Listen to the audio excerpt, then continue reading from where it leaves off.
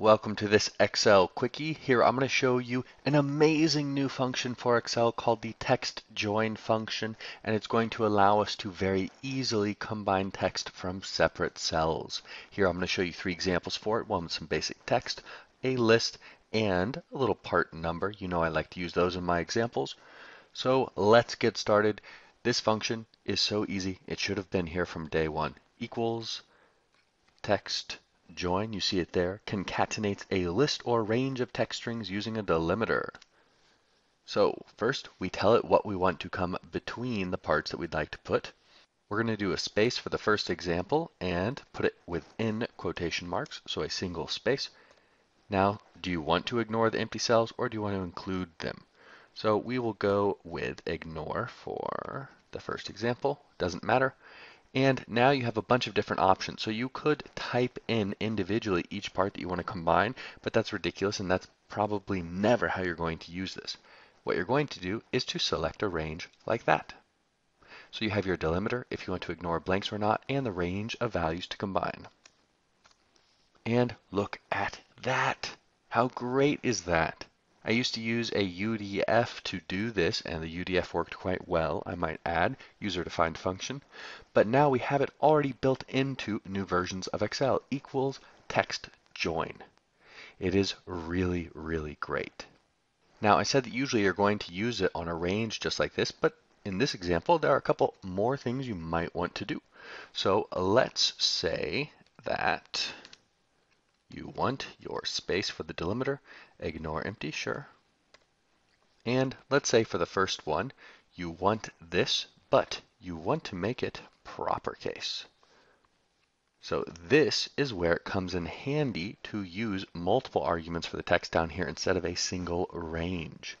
Now we could do this, and if you wanted to, you could put the period here, or you could put it outside of the text join function and use an ampersand to concatenate it. I'll show you that in one moment. But now we have a function that looks like this. And let's see how that works. This is my text. And notice that we get a capital T for the beginning. We get our spaces. It looks great. However, see how the period has a space before it? So that's not what you want.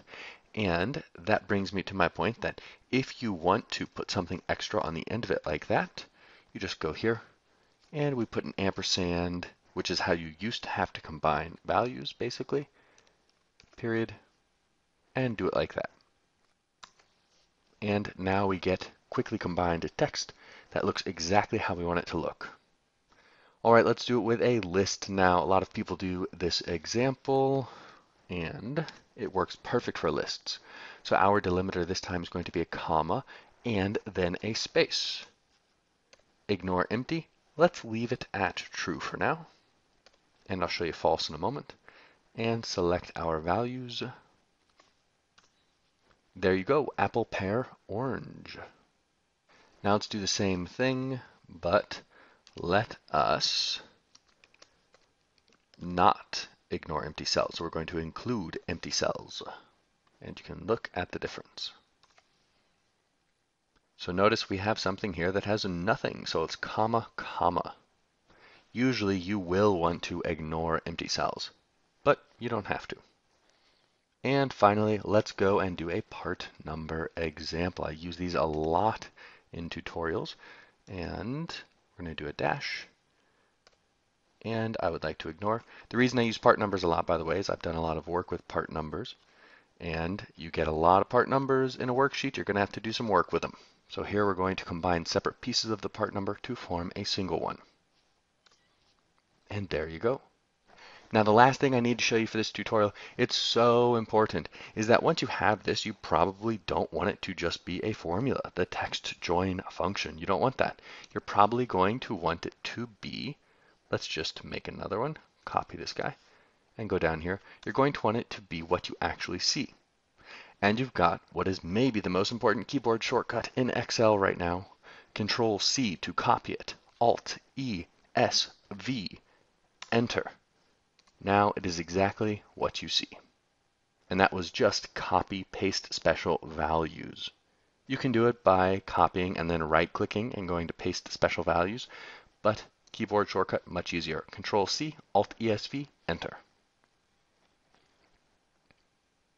And that's it for the text join function. It's a great new function for Excel, and it's going to make your life a lot easier.